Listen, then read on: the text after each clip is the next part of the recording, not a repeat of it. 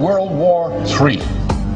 And World War III is between the British Empire, better known as the Anglo-Dutch liberal banking financial system on the one side, and the principal nations of Eurasia, Russia, China, India, and other nations are the targets of intended warfare by the British Empire, which is already turning Europe into a mere colony of the British Empire through the program of the Lisbon Treaty. If the Lisbon Treaty were adopted, and is being pushed for adoption now, there would not be a single nation on the continent of Europe, west of Belarus and Russia, which had any sovereignty whatsoever. The British Empire would control the entirety of that region of Europe, from Portugal to the borders of Belarus and Russia, as a puppet of the Anglo-Dutch liberal financial interests. It is those interests represented in the United States for a long time have taken over control of the US dollar, control of the United States. Now they're moving in for the kill. The same cartel that put Mussolini into power in Italy, the same cartel that put Hitler into power in Germany. And we're now at the brink of something like a Hitler power taking over the United States. If they grab the United States, then they will grab all of Europe out of the Lisbon Treaty. If they control the United States and the parts of Europe under the Lisbon Treaty, then you will have an actual fighting war emerging on this planet. You will have dictatorship. You will have mass starvation, the elimination of whole sections of the population of parts of the world through starvation. And that's part of the British program. It's the food war. That's the situation. We're not dealing with an election. We're dealing with whether there is in the United States, in the top layers of society, the moral fitness to survive. And so far the vote is in the leadership of the Democratic Party and the Republican Party. Neither is morally fit to survive. They're as unmorally fit to survive as the people who backed Mussolini and backed Hitler back in the 1920s and the 1930s.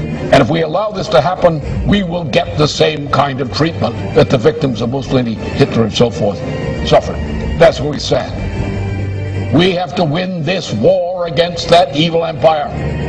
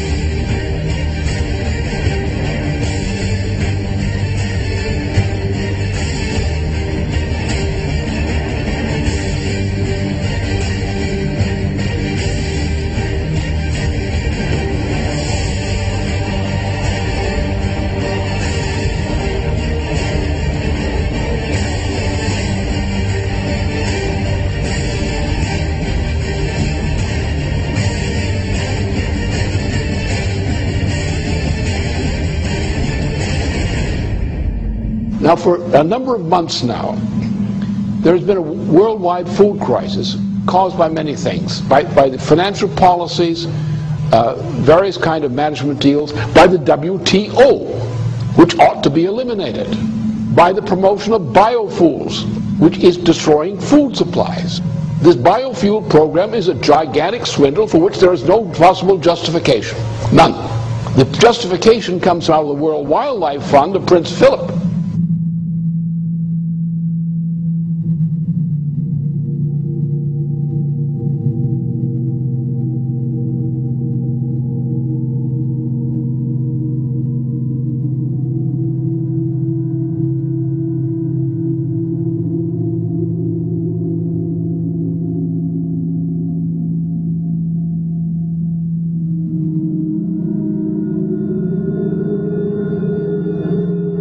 In Zimbabwe, for example, what's the crime? You have an African population in Zimbabwe, which was one of the biggest fighters against the British Empire. They're not allowed to develop their own territory because London, by various mechanisms, prevents them from doing so. And London uses the farms it allows to prosper in former Rhodesia to feed the populations of Britain. So you have non-African farmers running farms, producing food in Zimbabwe for the edification and fattening of Brits. But the rest of the population is inhibited in any attempt to develop. What they've done is they've taken industries, manufacturing industries in particular, agriculture in particular, and countries which were good agricultural producers or good manufacturing producers have been stripped of those industries. Those industries have been taken to populations where the lower 80% of the population is illiterate. So you have colonies of manufacturing in countries in Asia, Africa, and so forth, South America, where the people, the 80% of the population, does not participate in the economy. You have areas which used to be food-producing areas which no longer produce food. Because what you're having is a world dictatorship under the name of globalization, better called the new Tower of Babel, in which the cultures are being destroyed as the United States is being destroyed, as Germany is being destroyed, as Italy is being destroyed, as France is being destroyed, and the attempt to make war on China, India, and Russia. And that's the intent of the British Empire. Nothing less than destruction and breakup of China, the breakup of Russia, the breakup of India. That is the policy of the British Empire now. This is what the game is. And if this game is not stopped, I can tell you there'll be no planet. But then come back to the food question. If you want to get the American people and other people of other nations up on their hind legs, acting like free people rather than battered slaves, tell them their food for tomorrow morning is not there. That activates popular resistance more than anything else. We are now in such a situation. For many parts of the world, the lack of food is an immediate reality. There is a growing explosion throughout much of the world over this food shortage issue. The rate of food shortage is increasing because the stocking from various food stores, annual stores, has been already delivered, and there's not enough.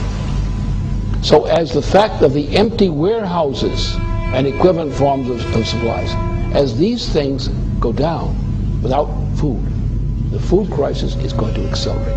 And you're going to have not only other parts of the world, but also American citizens who are now faced with the threat of death by food shortages. So therefore, the issue here is not the election result. The issue is not the president. Obama is not competent to be a president. He has none of the makings of competence. They don't want Obama.